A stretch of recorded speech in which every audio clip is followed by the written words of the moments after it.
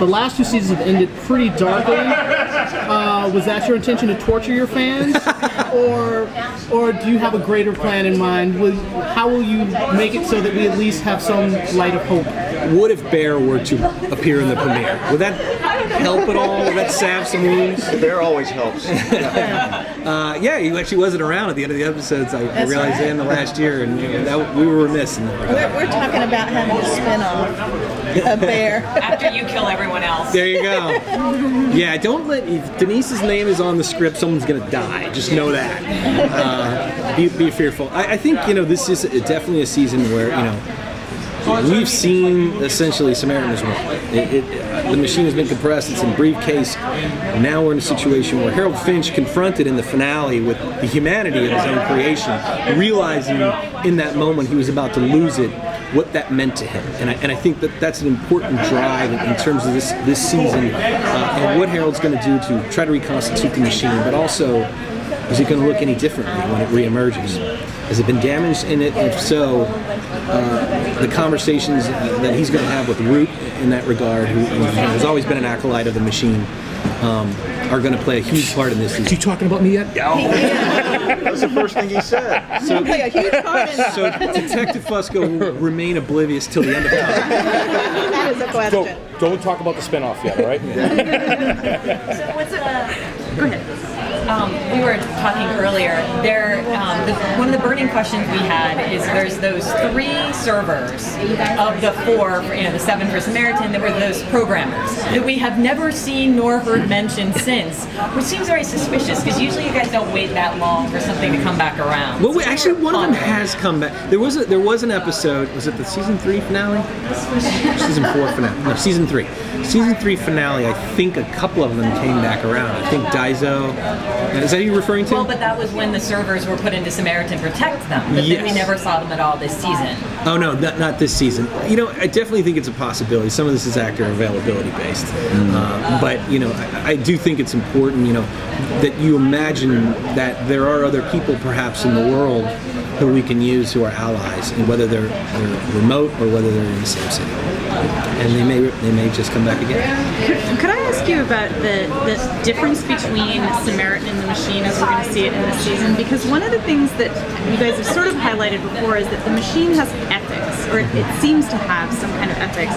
So is Samaritan kind of without ethics, or is it kind of dark, like evil ethics? Yeah, I don't Evil ethics. Is that the thing? I mean, ethics that are, based around, codability, like lawful evil, as we might say. Well, I think Harold is taking care to always make sure that there was a human involved in the execution of whatever the machine generated. Samaritan was created as an open system. The machine was never an open system, and it only generated a number. There was the relevant side that was given to the government, and there was the irrelevance that we accessed through the back door. But I think what's really important to understand, and one of the fundamental debates going on right now with artificial intelligence, and when an artificial general intelligence emerges, how quickly will an artificial superintelligence ensue, and when that happens, has anyone taken care to make sure that it's friendly to humans? I think James Barat has an excellent book called Our Final Invention, references Steve Alejandro a number of times. He was actually on one of the DVDs, I believe the season 3 DVDs, we interviewed him, and he puts this very succinctly, and he describes how it could go wrong. If you build an artificial intelligence perhaps to be the best chess playing player in the world, to beat, Kasparov, to beat anybody, and it's like Watson. Only it realizes that its directive was to become the best chess player in the world, and it determines, well, I've already beat all the best chess players in the world, I need to get to another planet to find more chess players. Only human beings are kind of an obstacle to me getting to another planet because they're not the most efficient use of gases or nitrogen or whatever I need to get to another planet. So it's not necessarily that AI wants to kill you, it's that it doesn't necessarily care about you, or does it not regard you as necessarily the most moral entity on the planet. And I think that's sort of how you should look at Samaritan. Samaritan is an entity that has certain directives. I'm gonna stop recording this shit. Go ahead. I've been talking a long time. Did I answer the question? Let's talk about Fusco. Fusco. Yeah. Let's talk about Fusco. Get out of here. He was way more interesting than Fusco. So Fusco's a good detective. How come he hasn't figured out what's going on yet? Well, it seemed like you were sort of beginning to figure some things out at the end of the season. Yeah. What if he's been playing possum all So this time? maybe he's not as oblivious as you suggested. I'm really Elias. Well, what do you see? If this is the end, where do you want Fusco to end up at the end of this? Police commissioner in New York, goddammit. No, I think Fusco is going to really start asking some questions in season 5, and I think he's going to start conducting some investigations of his own to really looking into exactly what the hell's going on. He knows something's up, but he's really not quite sure what it is. If you recall, I believe it was episode 21 when we were in the hospital room. Was it 20 or 21? I think it was 21. We were in the hospital room and Root was interrogating the man behind the curtain, and Mr. Finch has a conversation about the machine, and Fusco's standing there and he's kind of like with that kind of dumb look on his face like, what the hell is he talking about, you know? And I think it's going to start going more into that direction. Yeah, I think it has to, because you know where Chappie's character was in the finale. He's arresting officer of the 2 biggest criminal kingpins in the city, transporting them, you know, into federal custody, and then the car gets T-boned, and somewhere out of nowhere, a sniper takes out Dominic and Elias. There's going to be some questions, and I think you're going to find Detective Fusco on the hot seat. And when that happens, he's going to start to use his own skills to answer what the hell is going on in this city. No good deed goes unpunished. Yeah, exactly. Yeah. I like that Fusco has actually been more part of the team this last season. Like before, it was more they would call him when they needed just like a errand run. Right. Now it's kind of like, you know what they're doing. What do you need me to do? Let's go do this. And I think that's been Well, it's kind of unique because he is, but yet he isn't. You know, and that's really the thing. It's, you know, he sometimes will go, you know, with Mr. Reese to you know, a specific location to do something, but he's really not quite sure why he's doing it. But he's just kind of like, okay, Reese needs me, so here I am. I'm doing it. You know. Is he on Finch's payroll yet? Yeah, right. That's like I watched it the entire Finch time. hasn't kicked I'm on like, shit.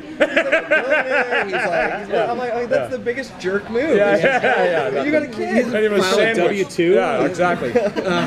Finch don't kick down nothing. But I actually think that the real affection people have for Fusco's character is, you know, we can disappear up our own navel all the time. I just did it a little while ago, and we can do that with Harold and Root. And I think in an odd way, people like that Fusco is so reliable and trustworthy. And you know, you say like, well, he's not questioning this. It's like, but we like him for that reason, because he's so reliable. He's such a good friend to our guys. You know. Well, he's the everyman, and I think also what he does is he gives everything a sense of belief.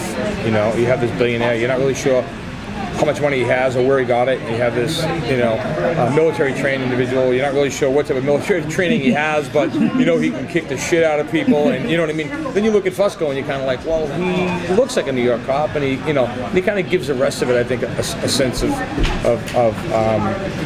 belief, where you know, which just kind of grounds the story, I think. But also, like, the show throughout the whole series, like, it's always focused on these really high-level things, like, you know, the intelligence community, but then also the cops. Like, the police are super important to it. And that's where your character comes in. And I wonder, what are we going to see in the next season? Are we going to still see that, you know, focusing on just the cops and, like, regular people? Or is it all, are we mostly focused up here on, like, Well, look, I mean, with a bit of a compressed schedule, we have a lot of story we want to tell. And there's not going to be a lot of filler this year. It's pretty much going to be a straight shot through. There's some things we wanted to tell a little bit later on, perhaps, that we're gonna have to pull up. But I think it's going to be all for the better. We're going to tell a really heightened, exciting narrative this season. So you've got enough runway, you think, to bring it around if that's what ends up happening? I think we do, and you know, look, we write every season finale as if it could be a series finale. but I think the concept of the show is so strong. Never say never. This show could go on beyond this. I don't know. That's up to the network. That's up to other distribution outlets, perhaps. But we have to narratively tell that story now. So that's what we're up to. And the one thing I also want to say about Fusco that I think is really important is, as a homicide detective, you see a lot of death. And I think he's had a long career of that. And all of a sudden you meet these guys that are telling you, hey, someone's about to be involved in something, there's still the opportunity to step out in front of it. And I think there's an element of hope to that warrants that friendship.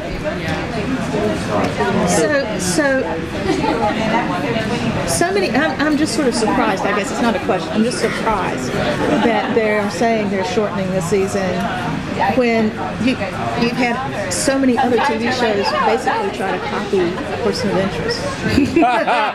we laugh about that all the time around the water cooler. and they haven't made it, and you have. It's all POI light. Yeah, no, it's... Yeah. Thank you. Thank you. So you mentioned other distribution outlets, perhaps? What is... Well, I'm just one, CBS obviously is our home. We're grateful for the pickup, and I believe they'll always control the option on the show. It's up to them whether they want to continue the show with CBS. We'd love to. Obviously, it's a vast distribution network. But this fall we're also appearing in syndication on WGN, and then we have a streaming option with Netflix as well. I'm actually kind of looking forward to a lot of people who might have missed our show the first time around watching it. Who knows? I'd prefer to even push our premiere date. Push it to a point where we can air them all at once. Right. No interruptions. Straight through. That would be wonderful. Yeah. If they want to do it in January, that'd be just fine with me. I think we're going to pick up a whole different audience when a lot of people nowadays don't have television. They watch everything on their laptop.